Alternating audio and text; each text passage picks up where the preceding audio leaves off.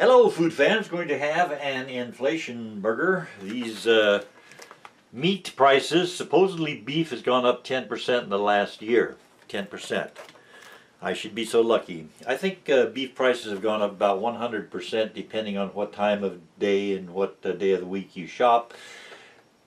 These are third pound, 1/3 of a pound patties, bigger than the quarter pounders, and there are 4 of them in this package. You got this at Aldi, and the price was $4.49 a pound, and for this package of 4, $7.14 was the price, and that comes out to about $1.80 per burger that I will be making. I will be making 2 burgers, so $1.80 plus $1.80, $3.60, and I'll have aroma tomato. These are on sale at Kroger, and I got them for 99 cents a pound. I'll also be using an onion as I prepare these, and I've got some buns, the regular size hamburger buns. So this should be a pretty big burger that lofts over the side of the bun, and those cost 89 cents at Aldi. I'll also be slicing up a bit of a potato, which I will fry. I have my standard salad, which is always very good at lunchtime, so this should be a pretty good lunch. And actually the price for my inflation burgers will probably still come in under $3 per burger. So let's get started. This hamburger patty meat is 80% lean and 20% fat. I'm going to chop up some potatoes here with it. I've got some onions already chopped up in there. And I like fried potatoes, probably better than any other kind of potatoes. If you like, you can fix French fries. That should be just about enough to have a nice lunch there. And I'll let that cook for a while. 2 patties, each 1/3 of a pound. And they will be big hamburgers, big inflation hamburgers, inflation burgers.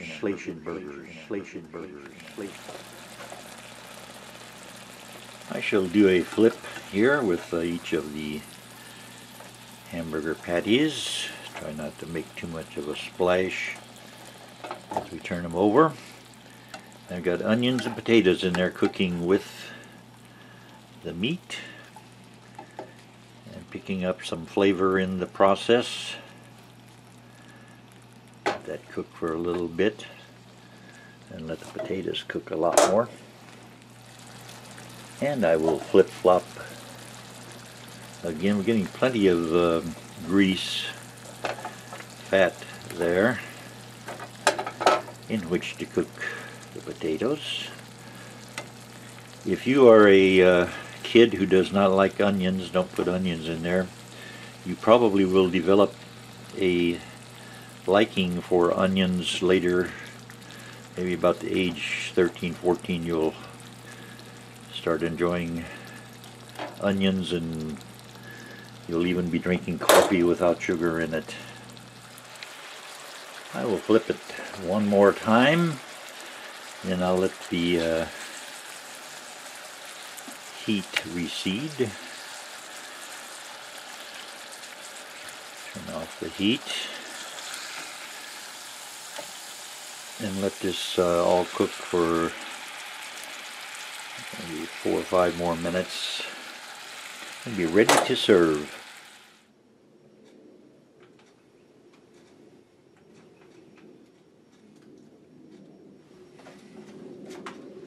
Well, food fans, it all looks pretty good, and I know it's going to taste very good. And what I'm going to do is mix up this salad. I have in here cabbage, carrots, tomatoes. I have mayonnaise, I have relish, sweet relish, and ketchup. And I will take a little bite of this to start the meal. This, I guess, would be a good lunch. Very good lunch. I'll put the first hamburger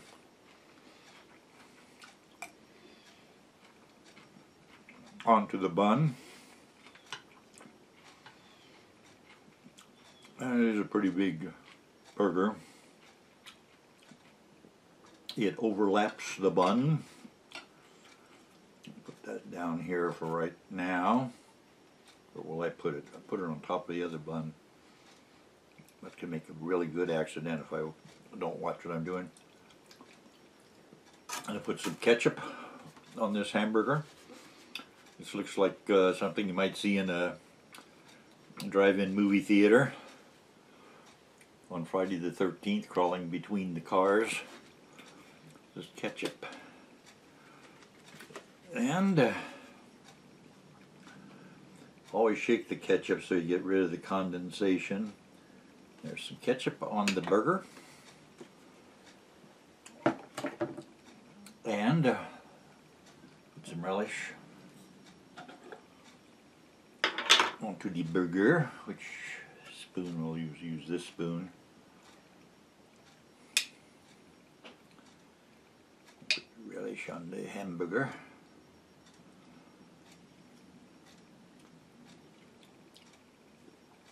And I'm going to get some mustard. I didn't have mustard out because I don't use mustard in my salad, and I just got out the salad fixins, but I'll be right back with mustard. And I am back with the mustard. And we'll shake that to get the water off of it. Got it right onto my shirt. So I have a little bit of mustard there. Mustard and ketchup and relish, and I'll put some mayonnaise on the bun with the spoon. And this should all taste pretty good. And inflation is a real thing now. Every week when I go to the store, the supermarket, I notice something is a little bit higher priced. And of course the gasoline, but that's the way it is. Inflation's been around for a long time.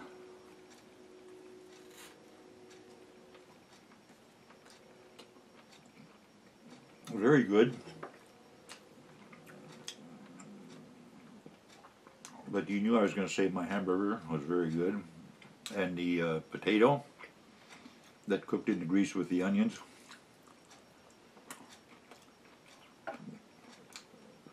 And parents, don't let the kids touch anything that's sharp or hot. This is good.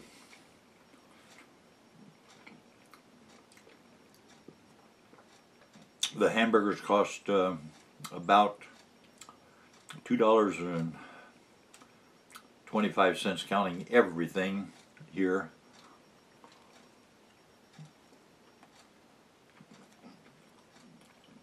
So under $5 for this meal, including the secret dessert. It's a very, very thick hamburger. I don't know if you can see that or not, but I'd guess that to be, well, 5/8 of an inch thick. More than that, maybe 3/4 of an inch thick.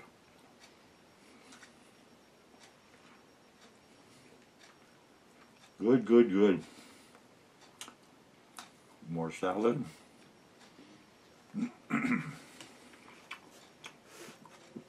Let's talk a little bit about money. Some will be talking about show business, but some will just be money talking.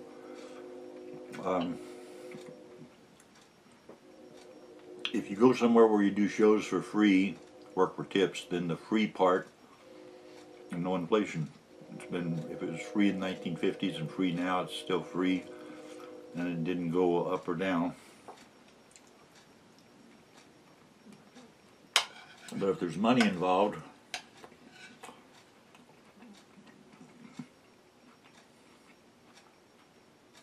get some salad. First money I ever made 5 cents, a nickel. My brother got a nickel and I got a nickel for singing on the bus. And we probably were singing either Deep in the Heart of Texas or You Are My Sunshine. We had a pretty good repertoire songs that people liked, and we would sing them on the bus.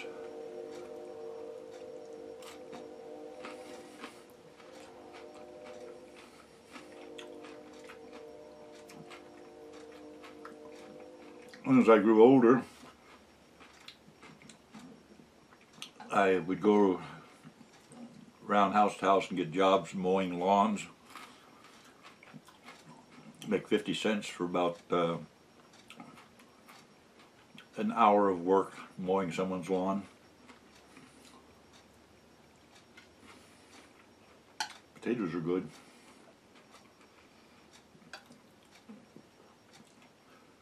Worked for a while for the fellow who owned the grocery store. They didn't have a supermarket near us. I don't know if they even had supermarkets then, but the grocery store was about 1/4 the size of today's supermarkets. It was a big grocery store, but still not as big as today's supermarkets.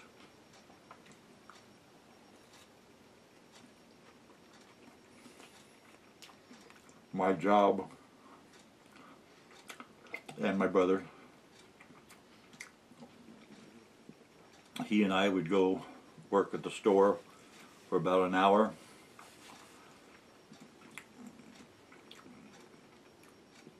We'd take potatoes and put potatoes into a bag until we had 10 pounds of potatoes. Then we would add one more potato. That was the requirement. Make sure the bag weighs 10 pounds, then add one more potato. I would do that with a 100-pound bag of potatoes. We'd probably have 10 of the 100-pound bags of potatoes, and then we filled up 10-pound bags of potatoes from the 100-pound bags.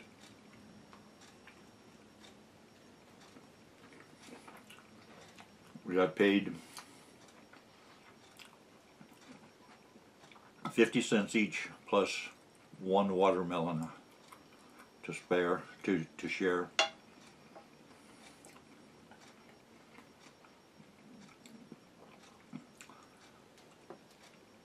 And as I got older, worked in the pool room for a while, and I got 40% of the take. If we got in $1, I got 40 cents. The owner got 40 cents, and then 20 cents was used for maintenance for the pool room.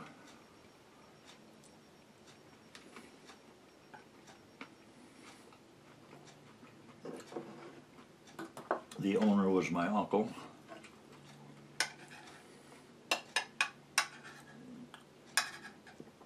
Then, eventually, I got to be more or less one of the men, about age 14 or 15. And if I did any work for someone at their farm, I paid 50 cents an hour, and it was $4 for an 8-hour day.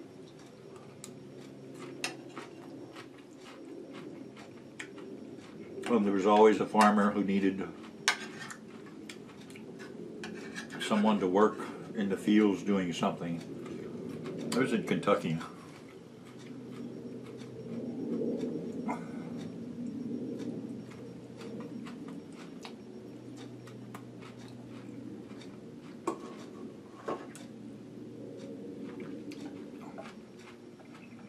And then eventually, age 16, I started working at a gas station. I quit school when I was 14. And gas station started out at about 85 cents an hour. Work 11 hours one day, 5 hours the next, then 11, then 5. No days off, no holidays off, no overtime.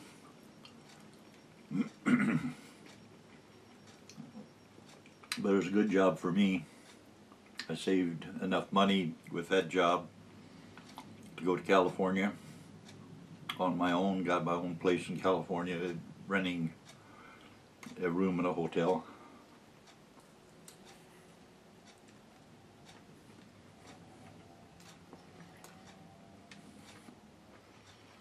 And pursuing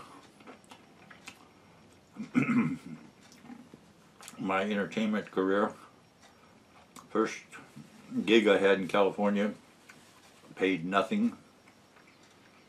I was on the Make Believe Ballroom show. I was a comic. First job, and didn't pay anything.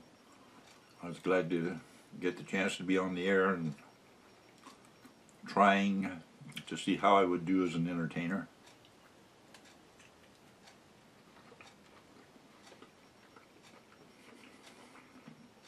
That was either late '56 or early '57.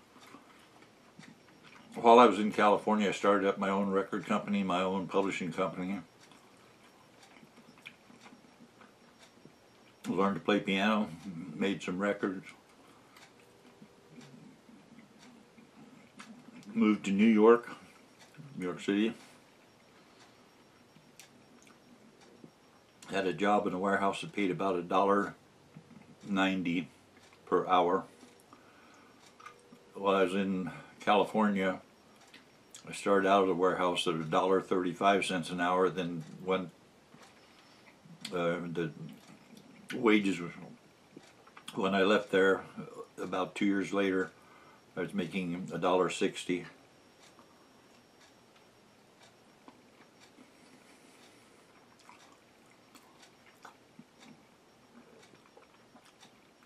McDonald's hamburgers came along about that time. They were 19 cents. I don't think they had a Big Mac when they first started out.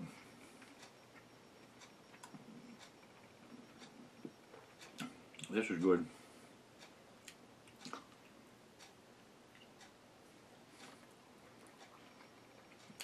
Moved from New York City to Las Vegas. Got a job in a warehouse in Las Vegas. I was paid about $2 an hour in 1961.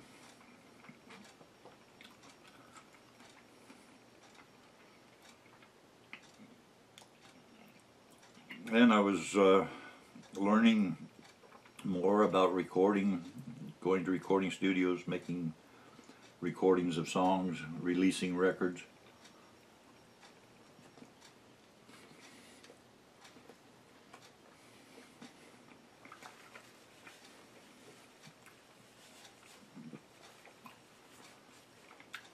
Did my show business things on the weekend.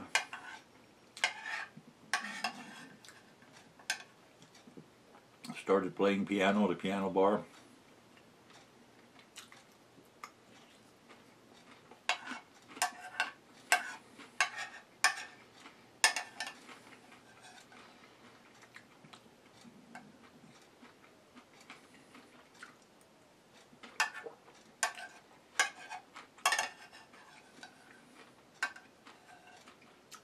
I also became a radio announcer in Las Vegas.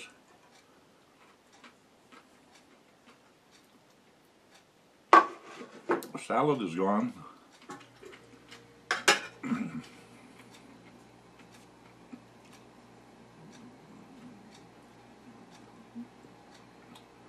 Got the hamburger patty.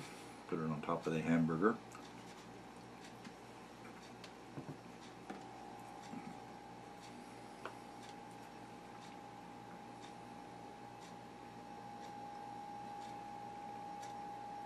And the mustard does not want to come out. There it is. So on weekends in Las Vegas, I was working at a piano bar, and I was working at a radio station. And then I started doing extra work. No longer worked at the warehouse, and I was working as a movie extra. And I found that I really liked that. When I started working a lot of movies, and it turned out that I had a perfect schedule because all my work was on weekends. I left the weekdays open to work as a movie extra. Then I would work the radio station on weekends and the piano bar. And it's got a lot of grease on this burger. Greasy burger.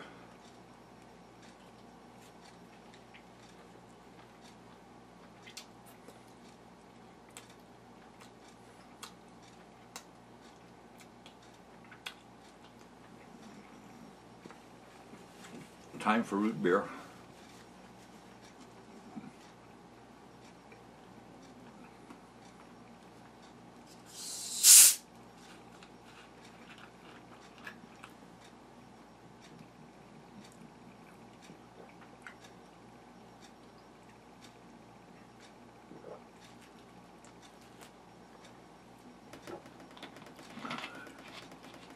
Root beer is so good. I think what I'll do when I get done here, I'll save the grease to add to some meal of something that I will fix, maybe some beans and macaroni.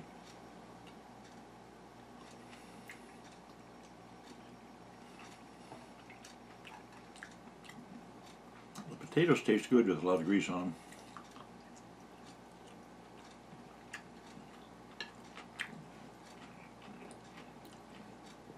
When I started working as an extra, I was in Las Vegas, and I was lucky to work a couple days a month as an extra. And the pay was about $62.50 to be an extra for 8 hours on the show. But there almost always was overtime, so the paycheck would usually be more like $70 to $90.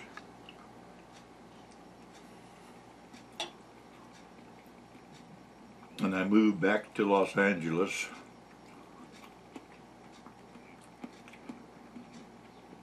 when I became a member of the Screen Extras Guild, and I did quite well in Los Angeles working as a movie extra.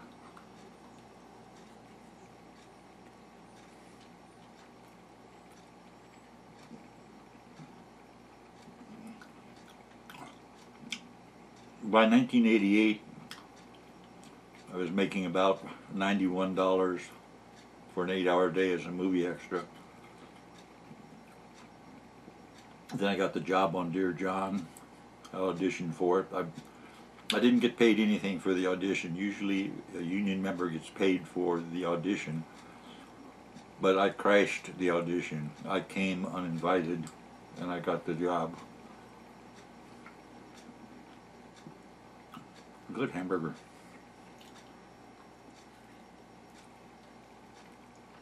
Inflation burger.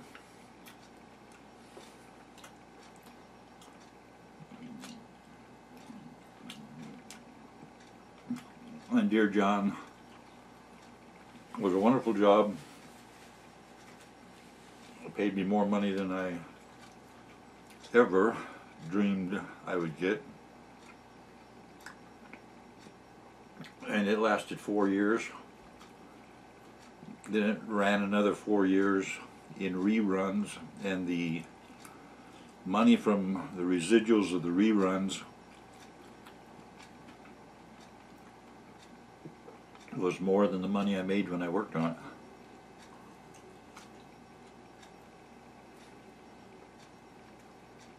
If you want to get into show business,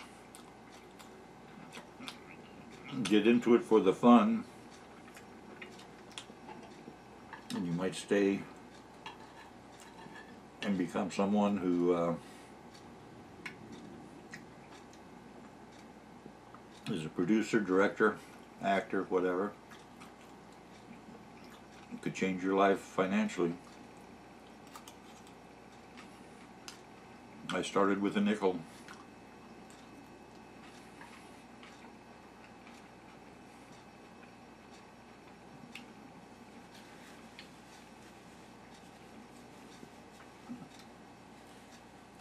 And if you don't want to become an actor, don't. Do whatever it is that you want to do. Go where you want to go, be what you want to be.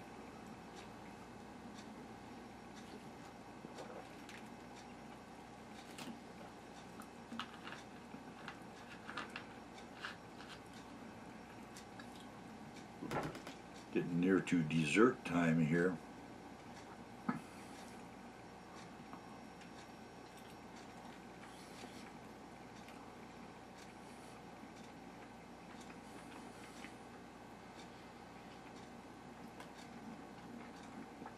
Thanks to all my new subscribers, and thanks to all the subscribers who've been with me for many years.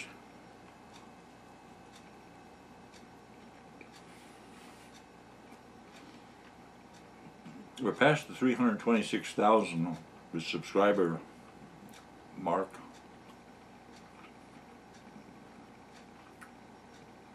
YouTube, by the way, has been good to me financially also. I recommend, if you've got a YouTube channel, put up at least one video per week. Become a YouTube partner. Put up the type of videos that your viewers want, not the kind your friend or neighbor wants to see, although it could be that your friend or neighbor has the same type of wishes for your channel that will make it successful financially.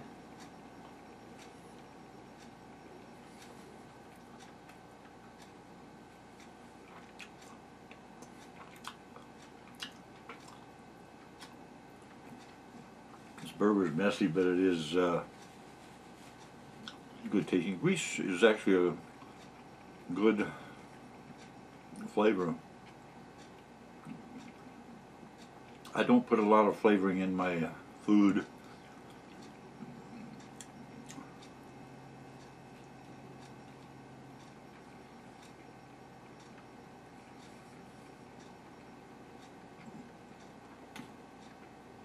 Hamburger's gone.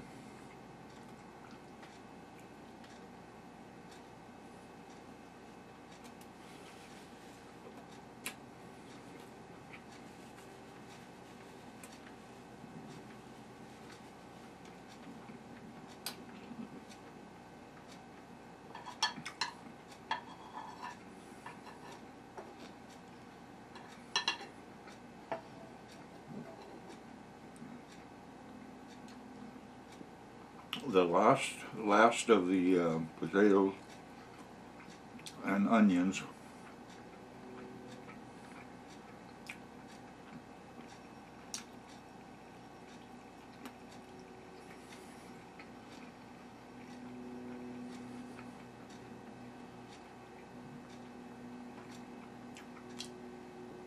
There are people who make billions of dollars in show business. Usually they're producers.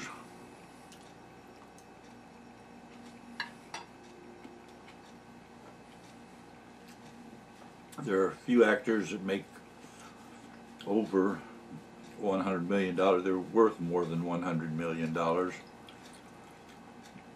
Time for my dessert.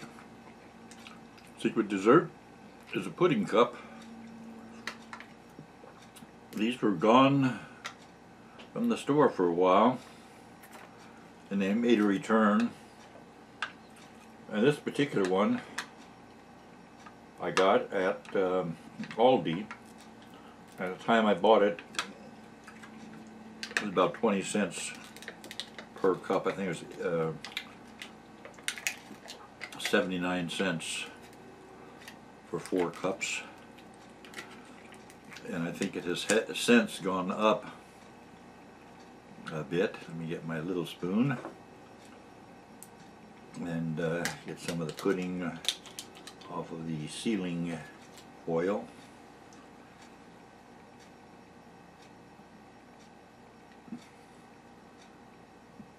Good pudding. This is the vanilla. Aldi's has vanilla and chocolate.